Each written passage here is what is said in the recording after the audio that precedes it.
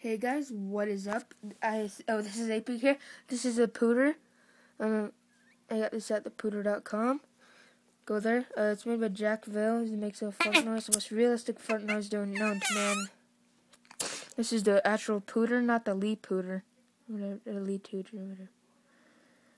Pooter.com, if you can see that kinda. But yeah, when I give some tips. When you do it, see, look, and you go down this part, the hole needs to be on this fat part of your hand right here by your thumb, right there. So you stick sometimes now, so you can walk by and go, was that you?